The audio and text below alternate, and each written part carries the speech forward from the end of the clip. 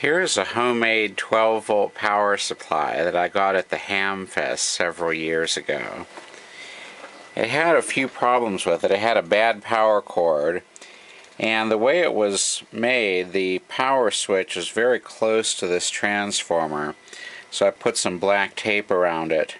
It shouldn't be a problem when the top of the case is put on, but it was so close that I wanted to give it some extra insulation. This electrolytic cap is from 1978. It seems like the voltage is pretty good, and I haven't detected any hum when hooking it up to things, so I think I'll just continue to use it, but it may end up needing a new electrolytic sometime here. But it's 12,000 microfarads. And some of the wiring in here I had to replace. It's got 4 2N3055 transistors.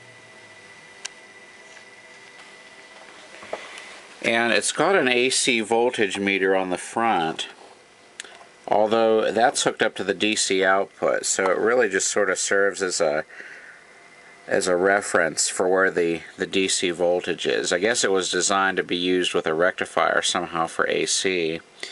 There's the voltage adjustment. You can't adjust it very much.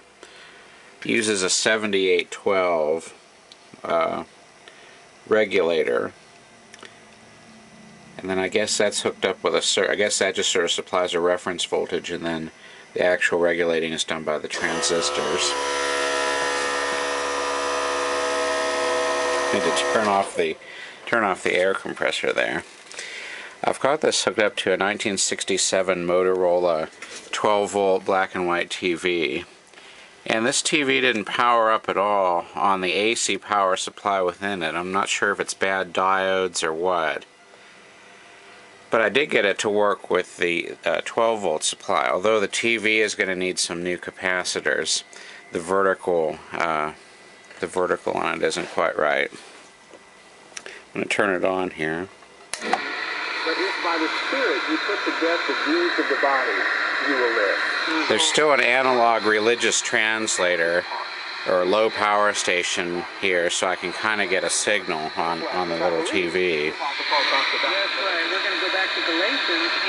But I know new electrolytics are going to be needed.